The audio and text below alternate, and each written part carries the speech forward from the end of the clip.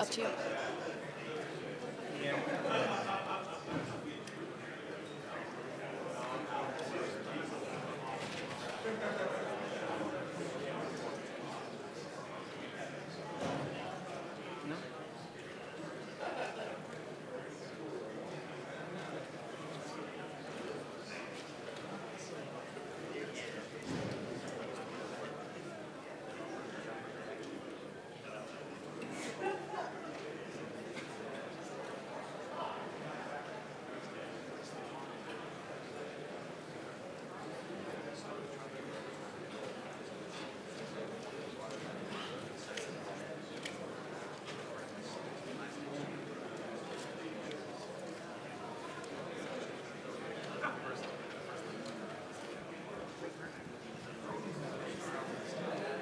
Are we ready to go?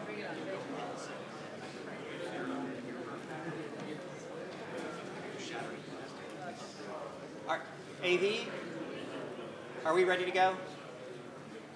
Are we ready to go?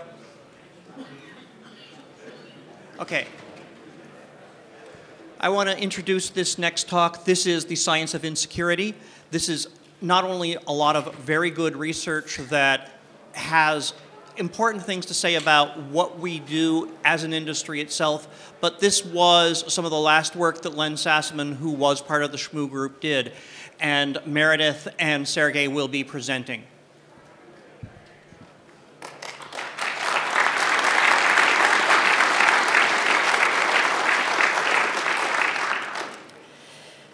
Good afternoon, everyone.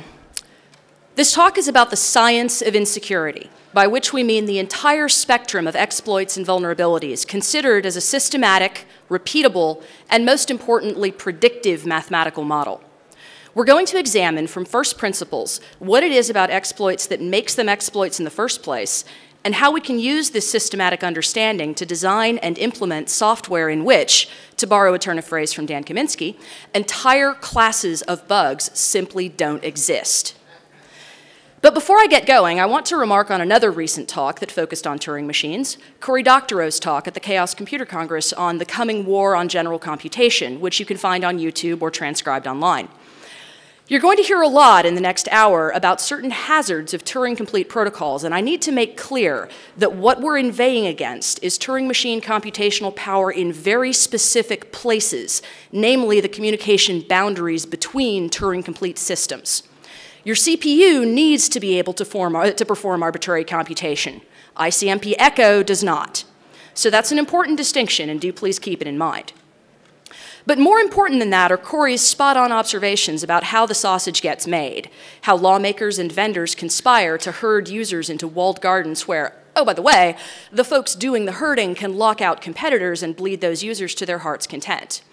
It's the oldest game in the book, and it's already underway in the United States. Right now, there's an initiative under development called NISTIC, the National Strategy for Trusted Identities in Cyberspace, which is really just the old carrot and stick game aimed at conning citizens into voluntarily giving up any possibility of anonymity online, which is really the same as free speech online when you get right down to it. By holding out the carrot of quote-unquote safe walled gardens like the iOS App Store and social networks like Google+, where the price of admission is your offline identity, backed up with a stick made from the specter of spam and malware and evil cybercriminals on the filthy, nasty internet. And no matter how rotten the carrot really is, the thing about human psychology is once someone has bought into lofty and nebulous promises about matters such as security, it becomes really hard to convince them that the carrot cake is a lie. So our other option is to break the stick, and that's what we're going to talk about today. Now, I actually owe this observation to my husband, Len Sassaman, who, as John said, was a member of the ShmooCon. He started his career working in anonymity and privacy under Bart Purnell at the Catholic University of Leuven. But in 2009, he shifted focus to working on the language theoretic security research that I sort of accidentally stumbled over in 2005, because he was convinced that the future of an open internet depends on smoothing out the attack surface in order to break the stick that I spoke about just before. So if you take away anything at all from this talk, it's this. I want you to understand that the vast majority of insecurity on the internet comes from protocol and message format designs that, for a variety of reasons, and we'll get into those, require you to solve problems that we can prove cannot possibly be solved. Now, not every bug falls into this class. There were a lot of questions after my CCC talk about, well, what does this have to do with timing attacks? Well, and things like that. Well, actually, nothing. We're specific. However, the class of bugs that we're talking about, input handling bugs, really does comprise a ridiculously large amount of the classifications of vulnerabilities that you tend to see. If you set yourself up against a law of nature, all you're going to do is make the attack surface larger and larger and larger. But there is a principled way to avoid doing this. Think about language theory when you're handling your inputs. We've been living on borrowed time. When the NSA tells you that there's no such thing as secure anymore, they're probably not kidding. A year ago, Brian Snow was asserting that we just had a few weeks to months before a security meltdown occurred, and I think in the wake of anti-sec, lulsec, and the anonymous attacks that continue to go on, his words are getting borne out pretty successfully. And this has not been for a lack of trying. Trustworthy computing initiatives have existed for decades. Bookstores everywhere will sell you books on secure coding. There are dozens of academic conferences and journals that try to address this problem. We have fuzzing, we have binary analysis, we have all kinds of testing methods, and software is still terrible. And don't even get me started on hardware. Hardware verification has long been a goal of the industry, but we're really not much farther along than we were 30, 40, 50 years ago. How did we end up with this kind of ubiquitous ponage? I mean, is everybody really just that incompetent? No. I genuinely do not believe that everybody in this room is stupid. If you were stupid, you wouldn't be here. That said, there is a systematic underpinning to insecurity that really the hacker community has been building up over time, and we've now got to this critical mass where we can actually identify the systematic underpinnings of what it is that makes things go wrong. So what is it that makes things go wrong? Well, I referred to the laws of physics earlier, but really what we're talking about are the laws of mathematics. Our physicists are people like Bertrand Russell, Kurt Gödel, Alan Turing, and other people who tried to universalize mathematics from axioms. Now, the problem that we as security researchers want to solve is quite a bit more focused than the problem that they wanted to solve, which is actually a really good thing because it turns out that the problem that they wanted to solve is unsolvable. But we start in the very same way, which is to say formalizing the question, what is insecurity? So what is insecurity? There have been quite a few attempts to define and classify what it is.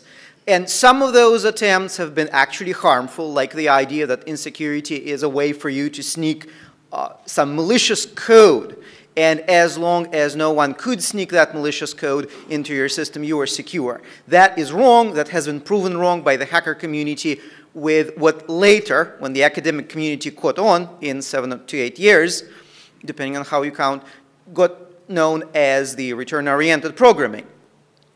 In our paper that's linked on the website of this effort, you will see a history of that. Is it memory corruption? Yes.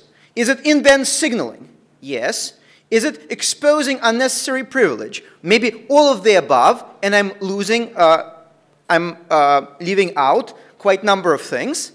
Well then, this is the operative definition of vulnerability that Wikipedia has. And it starts with things I can believe, such as complexity, familiarity, connectivity. Well, yeah, and then browsing websites on the internet. So like, what do I do? Don't make my head explode. And what that signals us is that we're dealing with a classification without an underlying principle. One of these classifications, an imaginary one, was cooked up by Jorge Luis Borges in the analytical language of John Wilkins. And he ascribes it to a certain Chinese encyclopedia, The Treasure of Heavenly Knowledge, if I remember correctly. And these animals are divided into belonging to the emperor, tame, suckling pigs, those that just broke the water pitcher, those included in the current classification. Bonus points if you can. Bonus points if you happen to know what paradox that is. But what that tells us is that if your classification looks like this, you're probably not seeing the underlying origin of the species you are trying to classify. So it's true that we can and we should classify exploits by similarity, but we're setting ourselves up for failure if all we look at is the surface similarity and not the underlying structural similarity. Back in the early days of biology, Lamarck tried to classify species entirely by surface phenotype, and this ended up not being true at all. Once Watson and Crick uncovered the structure of DNA, we were able to identify common descent patterns among species, and that actually told us something meaningful about how they're related. Following along the example from biological cladistics, we need a science of computational cladistics. They provided the computational model for biological systems. We need to provide a similar model for actual computational systems. And this is the fundamental observation that we need to make in order to do this. Insecurity is fundamentally about computation. Our trust in computer systems is based on what the system can and cannot compute. Examine any statement, any assertion that you trust about the computing system. You will, such as, will it drop a shell or not? Or will it expose your data or not? It will come down to this, what the system can and cannot compute. We see that in the antivirus industry. An antivirus or an IDS is a piece of computation that is supposed to decide whether an input is good or bad. Can it be trusted to do that? Can the system be trusted to input its input and safely reject it if it's wrong? Exploitation is a phenomenon that is essentially unexpected computation. Exploit is something that runs reliably on the target and causes an unexpected computation to occur. In fact, you should consider an exploit as a program coded in crafted input that runs on the target and exposes new computational structures, those that you don't expect in the target. So I mentioned input handling. This turns out to be the key. Can this input hurt? Is this input good? Checking whether the input is as you expect can in fact be an unsolvable problem, an undecidable problem that theory, mathematics, proves that you cannot solve, no matter how much effort you put into it. And not surprisingly, this is where, as we hope to show, the insecurity flows from. When you are trying to implement an algorithm that cannot exist, you're bound to fail. Everything in our world is distributed these days. Everything is composed. Programs consist of many components that, at the very least, must do two things. First, they must accept inputs, messages that come over some communication medium. Second, they must reject those that they do not accept safely. Secondly, when components communicate, the message as meant and as sent should be perceived exactly as it was meant. That is to say, the components that are communicating must have their parsers interpreting, and generally semantic interpreters of messages interpret them identically.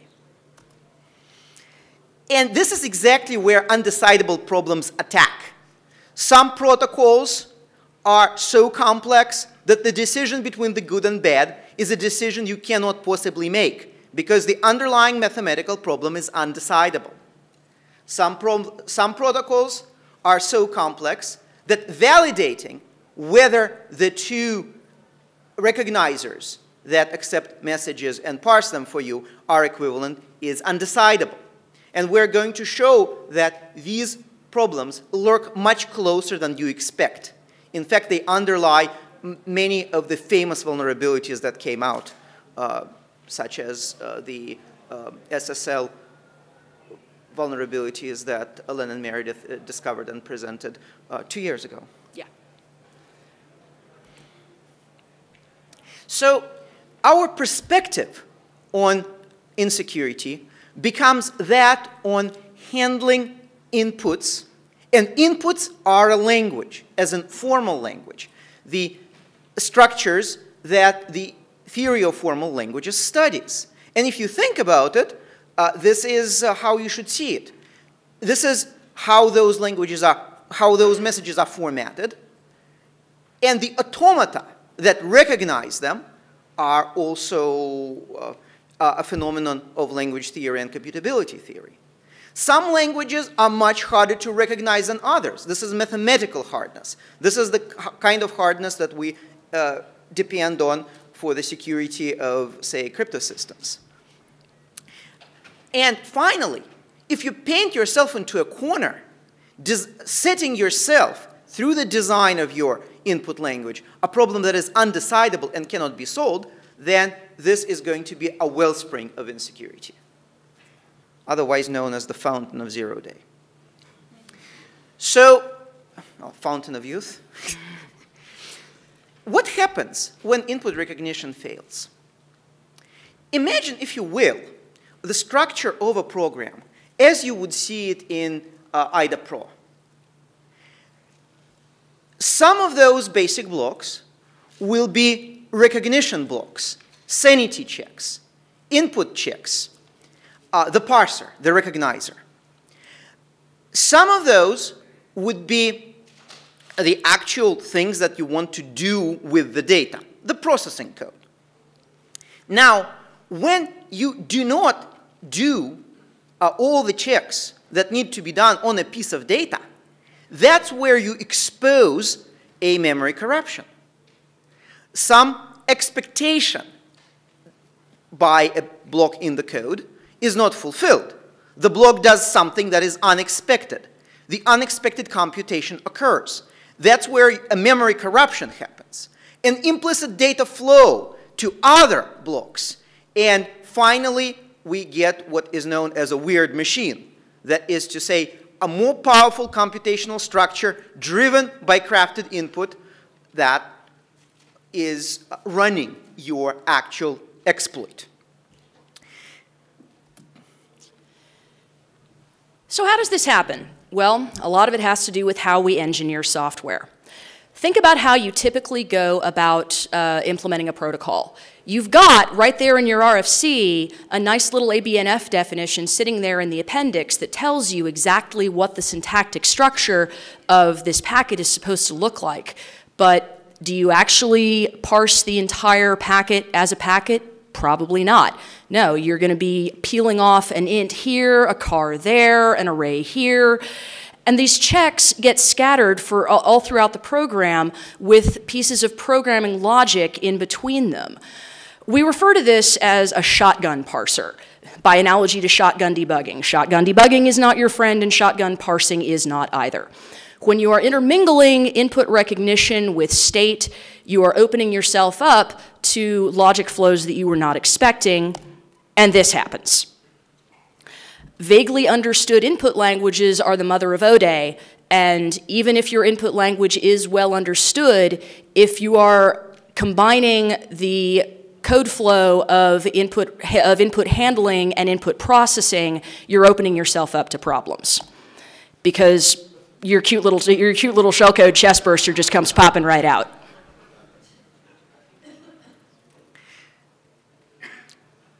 So let's look at this problem from the exploiter point of view.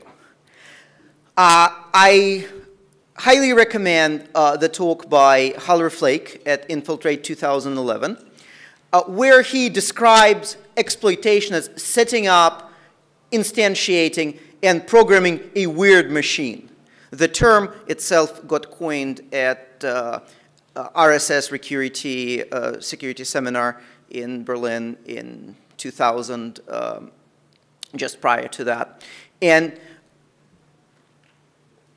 what you actually get out of your program is exposition of the primitives that you can steer with your input from state to state and from transition to transition that were not meant to happen in the original code. So you get an automaton that was implicitly there and you explicitly instantiate it with your crafted input, which is why,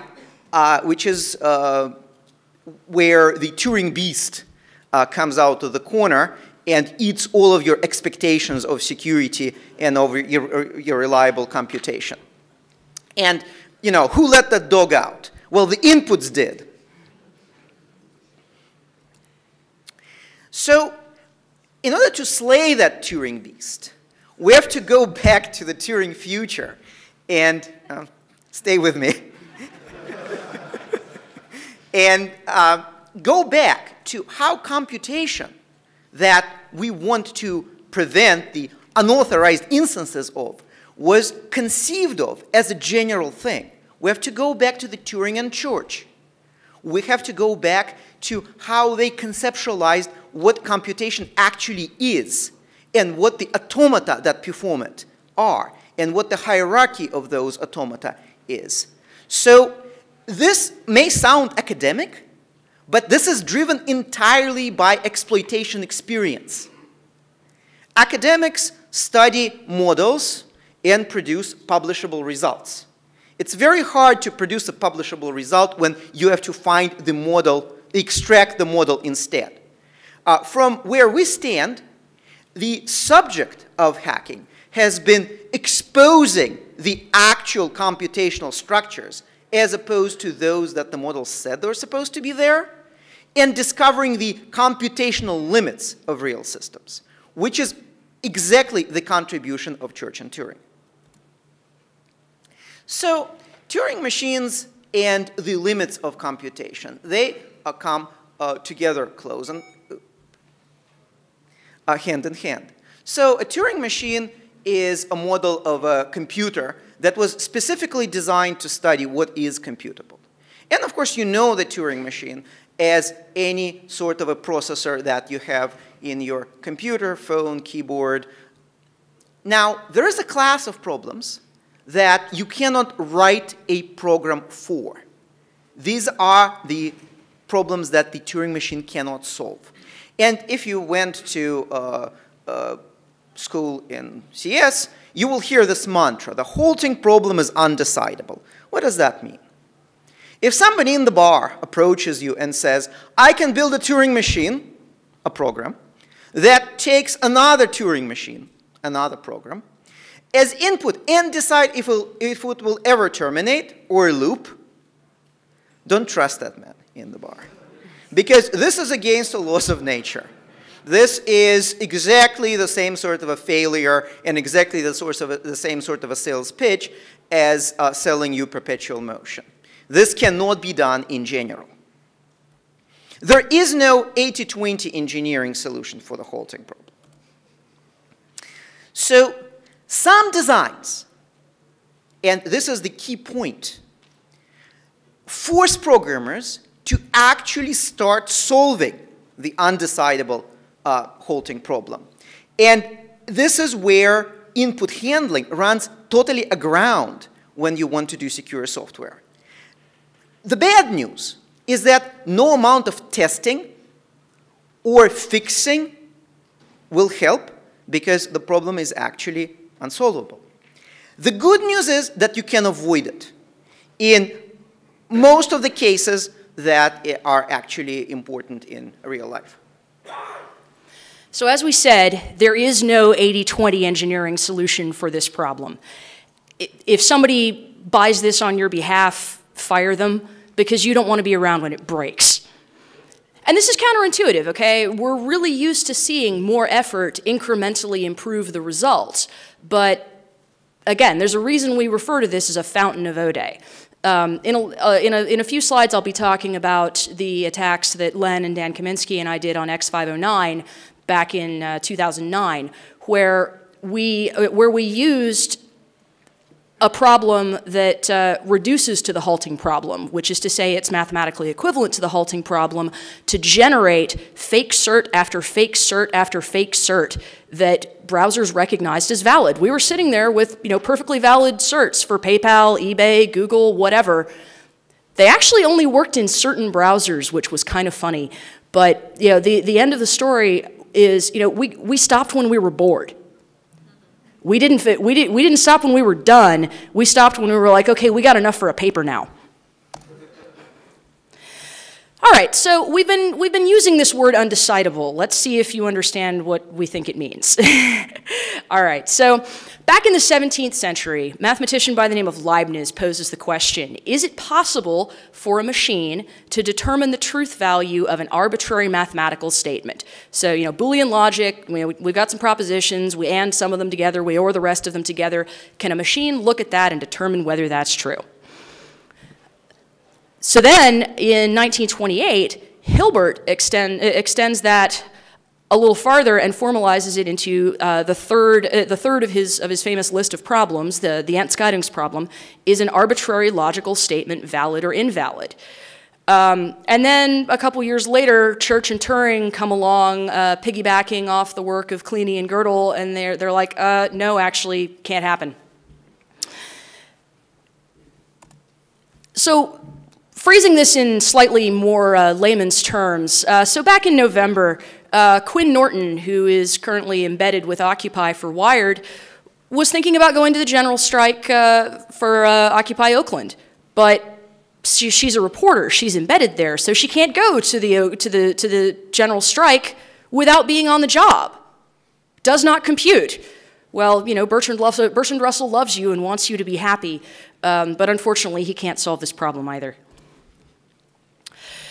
So there's this thing called the Curry-Howard correspondence, which is actually one of the most beautiful results in all of mathematics. And what it basically says is that programs are proofs and proofs are programs. Felix Lindner loves to say, you can't argue with a root shell. This is because a program is a proof. An exploit is a proof that something ain't right in your code, that your code is not doing what it says on the tin. It is quite literally a proof by construction of unexpected computation. Now, we may be able to come up with a formal duality for this, but probably not that interesting for this particular conference. So we come back to the perspective of inputs being considered as that which drives computation, that which drives the automata recognizing them, and we remind you that from this view from the Tower of Babel is going to put some perspective into the wellspring of insecurity that comes when you try to parse a more complex language or recognize or accept a more complex language with an automaton that is not meant for the job, is underpowered, or, in fact, your language is way, way too hard for any automaton to recognize. All right, so we've referenced the existence of different categories of formal languages. Let's talk about those now. It's hierarchical. The Turing-complete languages are those that are what we call recursively enumerable.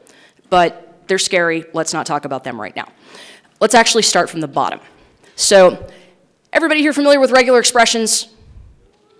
Cool. All right, that's a great start. We like regular expressions because they're very, very easy to work with. They're very, very decidable.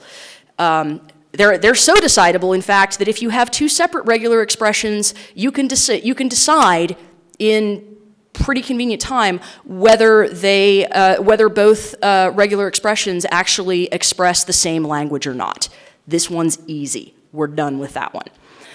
So the context-free languages, hands up if you speak Perl.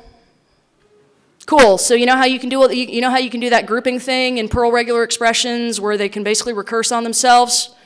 That actually means that they're context-free grammars. Perl regular expressions are more powerful than they're supposed to be. Context-sensitive languages.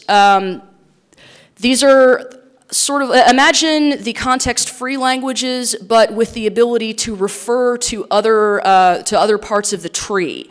So you can pay attention to things like, okay, I've got a payload, and it's got a length that was specified earlier in the packet. So I'll just refer back to that and check and make sure that the length field is in fact the same length as the payload I've gotten. All manner of silly padding attacks, as it turns out, depend on this not working right.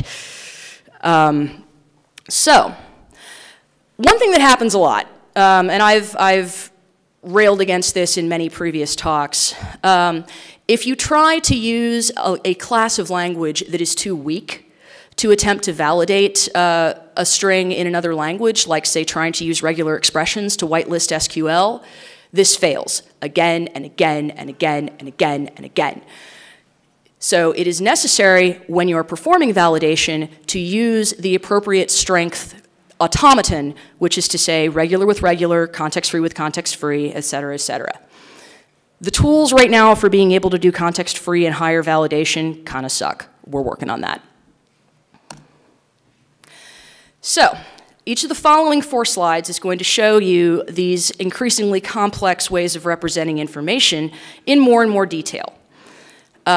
So finite state machines provide you just very simple nesting structures. You know, what we've got up here is a regular expression that is equivalent to the graphical state machine displayed.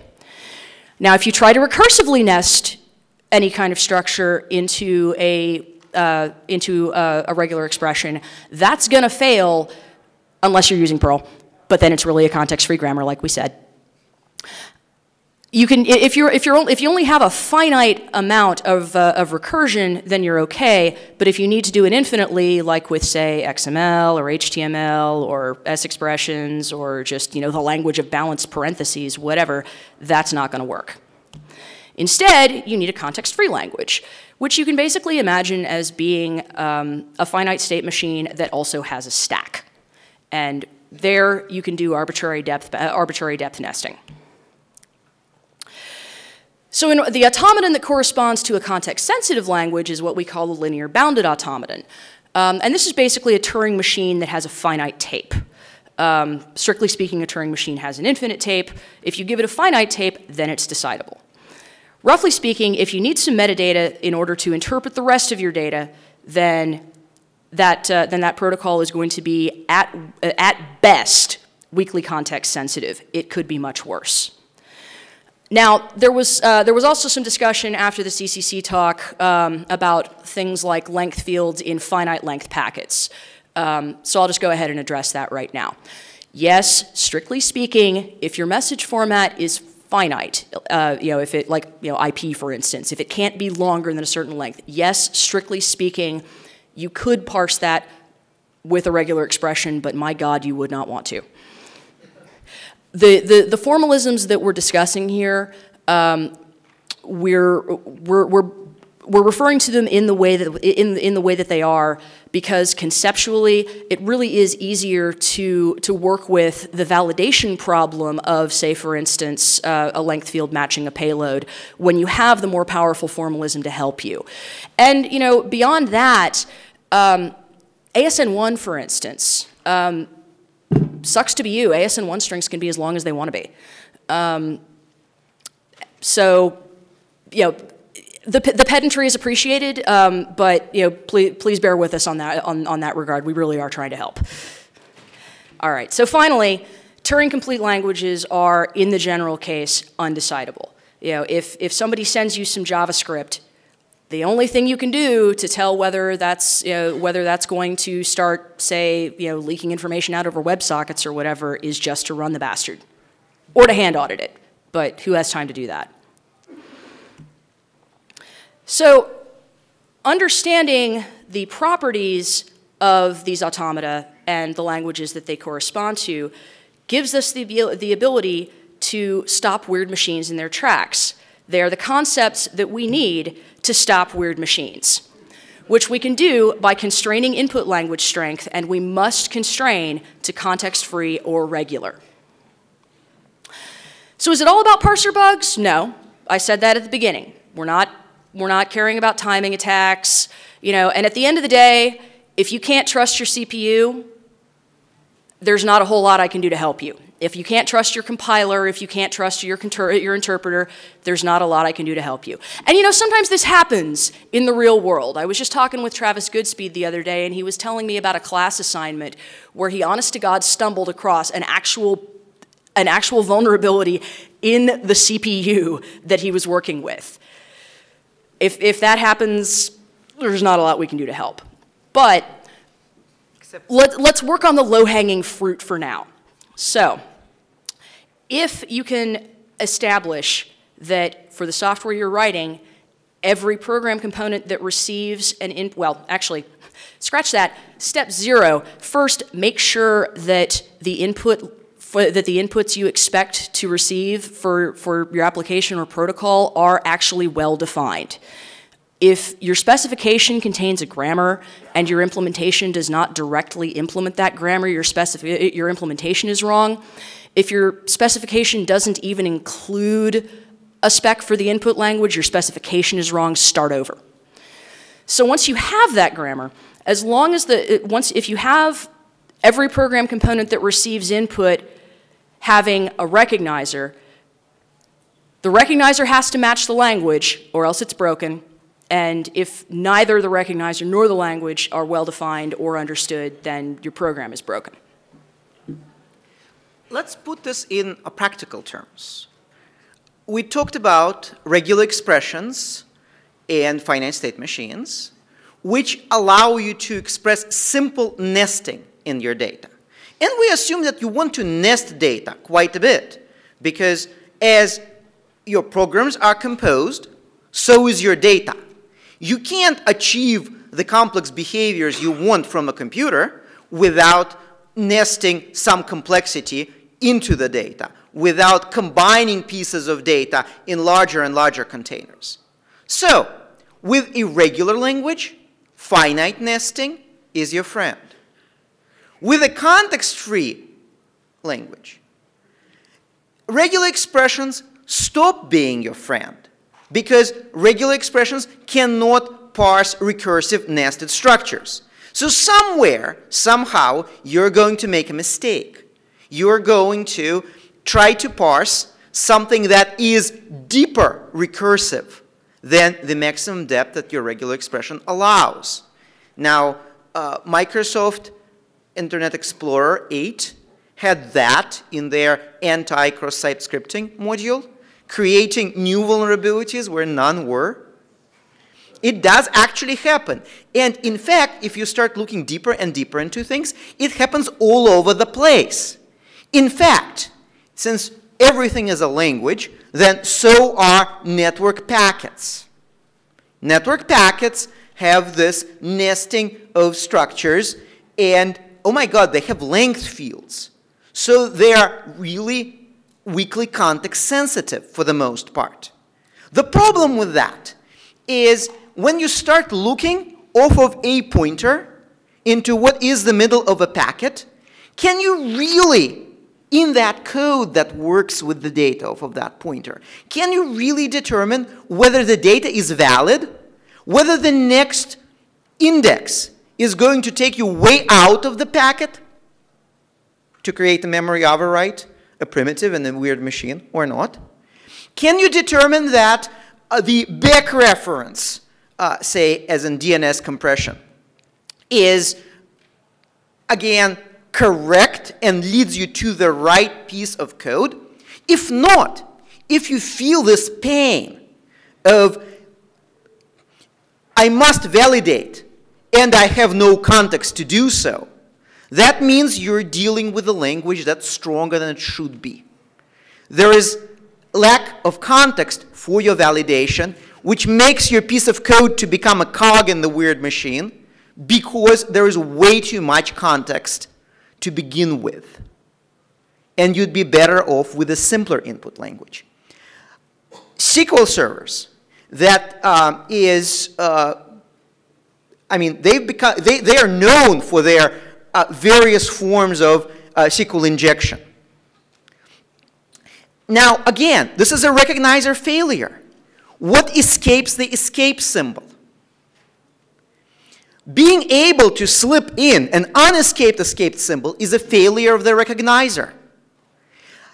Not understanding that you're dealing with a language problem of what is a valid escape sequence is, and not building the right automaton to address that, leads to SQLI. Memory managers, heaps, well, they're quite complex, aren't they? And they are exploited left and right because of metadata overrides, because of heap feng shui that Alexander Soterov discovered. In each one of those cases, a piece of code looking into the data cannot make a determination of whether the next step of patching a doubly linked list or writing this buffer will actually be correct in the context, because there is way too much context. And of course, one familiar example, which everyone has been speaking, that of buffer overflows overwriting return pointers on the stack. Well, this also works because the stacks, the valid stacks, are a language. In fact, that language is so complex that to unwind the stack frames, you need a fully Turing-complete virtual machine, which is what the dwarf standard provides. And you may look back to a previous ShmooCon and the paper on that we released. So in order to avoid the cogs of the C code that you're writing becoming the cogs of a weird machine, you should make sure that you're exactly validating the language that you expect your pointers to address. And if you're not, if you feel you're unable to do that, that's because the design prevents you from doing so. That context is barreling around, and that is the problem. It's not that C programmers are more prone to making mistakes than everyone else. An implicit recognizer is the worst kind of a recognizer. When you have your validation code scattered through your processing code, this is really, really bad, because you have a whole lot of information flow from your input processing code to your actual worker code. And that means you're creating so much extra state that you do not expect, that the reliable transitions that are driven by the input are almost inevitable. So don't process what you can't recognize. Full recognition before processing. If you can't confirm that a string is actually a member of the language that you're expecting, and you have a clear idea in the first place of what is it that you are expecting, just don't do it. Regard all valid and expected inputs as a formal language. Know and be strict about what your input language is. And at this point, some of you are thinking, what about the Postel principle? We'll patch the Postel principle. Never fear. And of course, use the matching computational power. The best way to do that is to actually define your language with a grammar and generate your recognizer from that grammar. And not put any semantic actions into that recognizer before you're sure it's done. Otherwise, you're creating a weird machine. no more Turing-complete input languages, or else the Turing beast will emerge and eat that girl's safe computing future.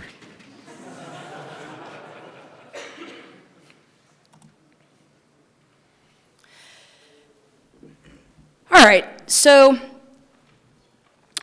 just hitting this again. The recursively enumerable languages are the ones we want to stay away from. Context sensitive if we absolutely must. Context free is ideal, so is regular. We must reduce computing power greed in order to keep the Turing beast from eating our investments. So, how do we actually go about doing that?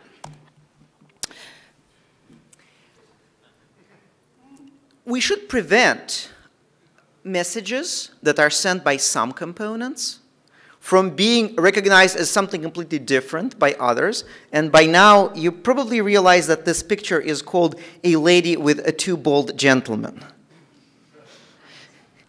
And of course, a little bit of Star Trek font right there is another example of the same thing.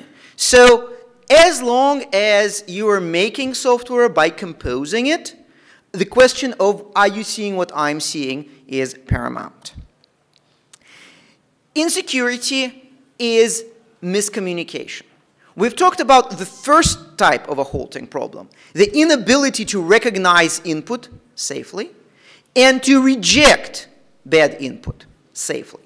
Now, we must adapt to the rest of the internet, that is to say, the two-component and three and more component systems.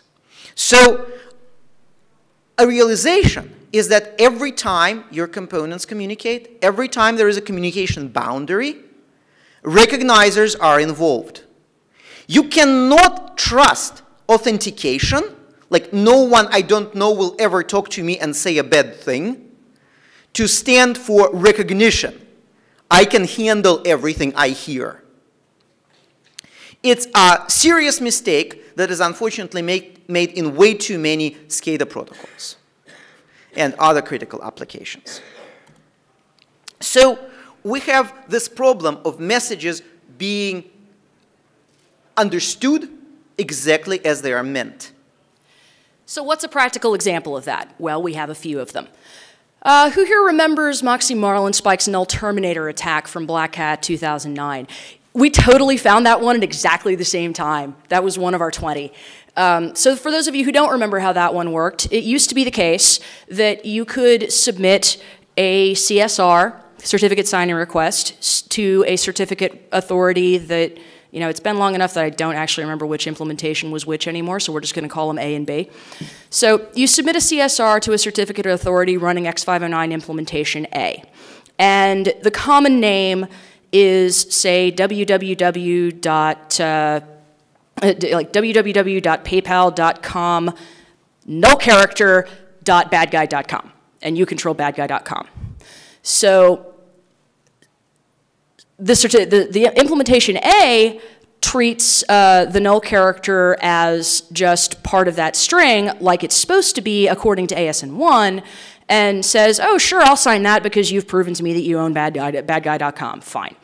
So then you get back a signed certificate that says sure, you've got the www.paypal.com nullterminator.badguy.com subdomain locked down. Bully for you. Cool. Well, then you present that certificate to a browser running implementation B that speaks an ever so slightly different dialect of X509, in which it thinks that, oh, hey, that null terminator, that's where it stops. And it treats that certificate as a completely valid cert for PayPal.com. Congratulations, you can fish anybody you want. Or, you know, my personal favorite example from this one was, so the object identifier in ASN, in X509 for a common name is 2.5.4.3. So it used to be the case, this is not the case anymore, but it used to be the case that you could submit a CSR that included the object ID string pair 2.5.4.2 to the 32nd plus 3 and PayPal.com. And now X509 uses ASN1, which is supposed to use big nums. So you're supposed to have like arbitrary size integers. So OID 2.5.4. Very large number, sure, whatever, you can have that. But then you go and present the resulting cert to Internet Explorer. There was an integer overflow bug in Crypto API, and Crypto API interpreted that as 2.5.4.3. Oh, hi, common name, PayPal.com. Nice to see ya. It was all kinds of ridiculous crap like that, and we really did just stop when we got bored. So why is this the case? Well, wow, and I totally should have just skipped ahead to that slide. I suck. Anyways, okay, so why did this happen? Well, so it happens to be the case that when your input language is sufficiently strong, which is to say stronger than deterministic context-free, and I'll get into what that means in just a second. But if your input language is stronger than deterministic context-free, it is not possible to determine whether two separate implementations of that grammar are, in fact, recognizing the same language. Like I said before, this totally works for regular, totally works for deterministic context-free, but for anything stronger, that problem is undecidable, and that is why we could still go back and pull out O-day after O-day after O-day in X509 if it weren't just, you know, old news. I can hold here the no ASN1 sign. Ad hoc protest signs, fuck yeah.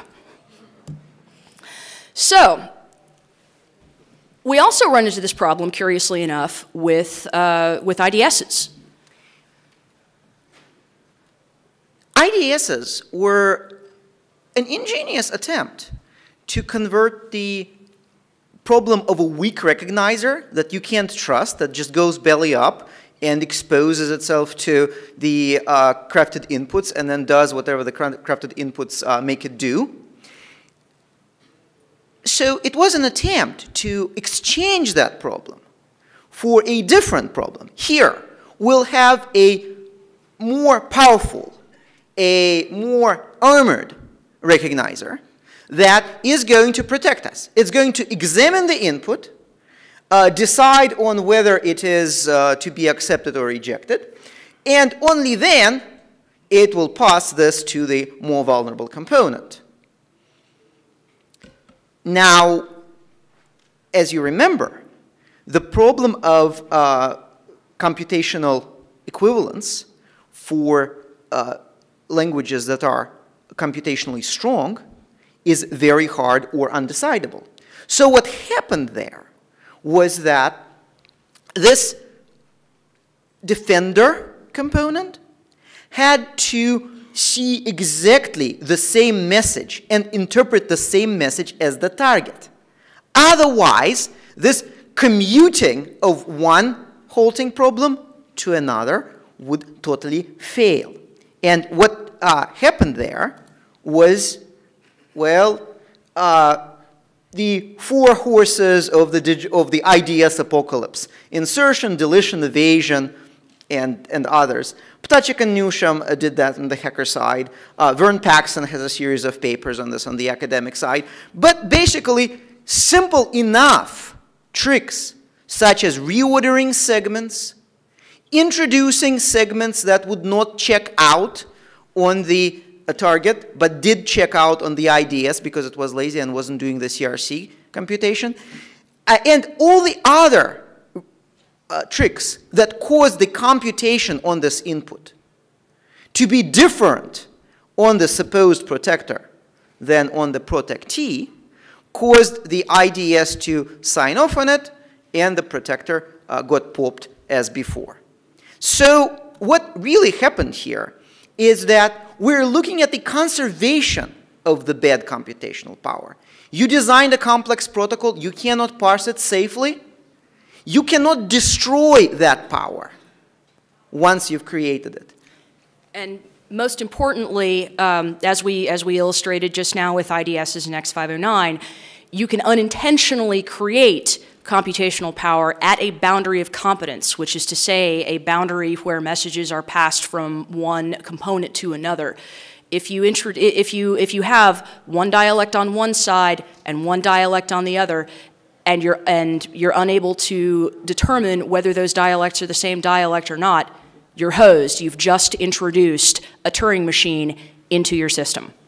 Which is programmable by the attacker's inputs. Congratulations. Think chest burster. Good job. Yep. Nice job breaking it, hero. So, if you need to throw more complexity to protect your system from the problem that flows from there being too much complexity in the first place, you may have to do so. You may have to resort to IDSs. But the problem is that you are not really removing computational power. You are just commuting one halting problem into another. This is not a way forward. A way forward is to design such protocols that you won't have to solve it. So in the coming weeks, I will be putting together some materials on how to actually do this from a software engineering perspective. I realize we haven't touched on that terribly much, but the takeaway from this is choose the simplest possible input language you can get away with, preferably regular, at most deterministic complex-free, because otherwise we cannot have computational equivalence for all protocol endpoints. And we so should. And we really, really need it.